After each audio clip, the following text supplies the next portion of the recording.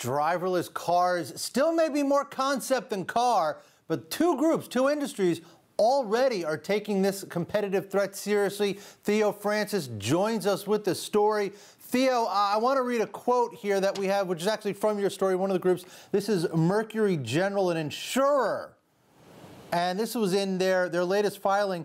They say the advent of driverless cars and usage-based insurance could materially alter the way that automobile insurance is marketed, priced, and underwritten. Theo, what are these guys talking about here? Well, really, driverless cars could be a game changer. It could be the kind of disruption for the insurance industry that we've seen in other industries. Could be. The idea is that driverless cars are going to be safer than other cars. There's going to be fewer collisions. What that means, if you have fewer collisions, there's fewer insurance claims. Fewer insurance claims, you're going to have lower premiums. You're going to have a tougher insurance market, a tougher, more competition. Right. That's the downside. Yeah, and we should point out that the real interesting thing about your story is that talk about driverless cars is starting to show up in these risk factor statements.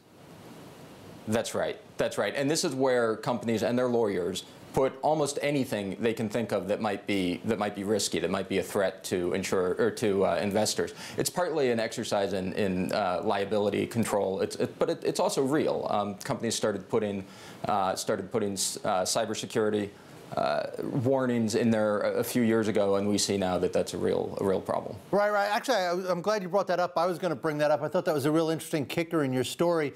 And we should point out that, okay, we're talking about insurers. They get it, but they're not the only industry. Tell me about some of these auto parts makers, because that's interesting. Well, auto parts, absolutely. Aftermarket auto parts makers have a real dilemma, too, because if in fact there are fewer collisions, as a lot of people expect, you're going to have fewer repairs. Fewer repairs means less demand for auto parts. So that's a real threat. Now, there is a flip side to this. These cars are going to be more expensive. They're going to be more complicated. When things break, when a tree falls on a car, which is still going to happen, even if there's fewer collisions, when these things happen, these cars are going to be more expensive to fix. That's going to help, at least for a while, drive the cost of repairs up. And it may also help auto parts makers to some degree as well. Hey, does this kind of point up to I want to call it an irony in the insurance industry's business model, in that they kind of need bad things to happen for them to turn a profit? Well, remember, this has been going on for a long time. Cars are a lot safer now than they used to be. When there are collisions, fewer people die. That means fewer accident claims. When, there's a lot of technologies out there that have been coming online that make accidents less common. Backup cameras, collision monitors, or warning systems.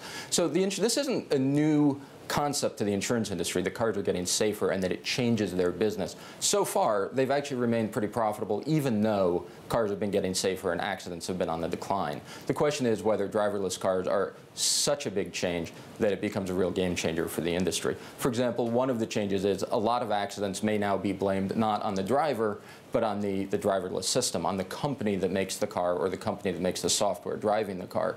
That shifts where the liability is. That shifts where the insurance claims go. And again, it could just change the landscape for the industry. Okay. All right, we have to leave it there. Theo, good story. Thank you very much.